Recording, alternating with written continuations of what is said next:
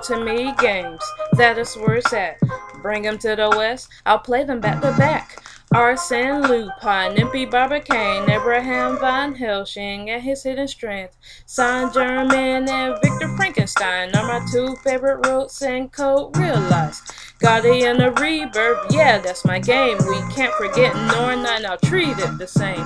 Natsuhiko is my top pick from a Kodo's group, yeah, I can get with that. A gun-wielding rebel with his very own ship that would do anything to stop the reset.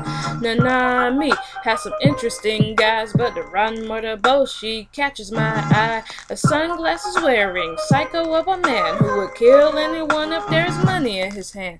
Kohoru has the very best group with Kakeru, Senri, and Masamune.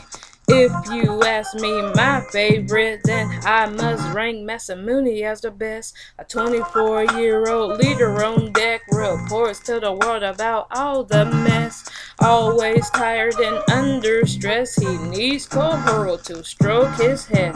So many decisions you'll have to make. Pick the wrong choice and you'll seal your fate. Yandere's and Otome's be so crazy. Watch out for Tay, cause he's insane. G and Nameless, he's the mastermind. Abandon your teddy bear and you will pay the price. Now your 5 dolls have all come to life. Collecting the pieces is the plot device.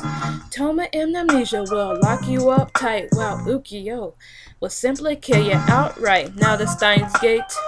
Oh wait, that's not an Otome, but it's still great. You should check it out when you have the time. Too much good plot to even fit in this rhyme. Back to Otomes.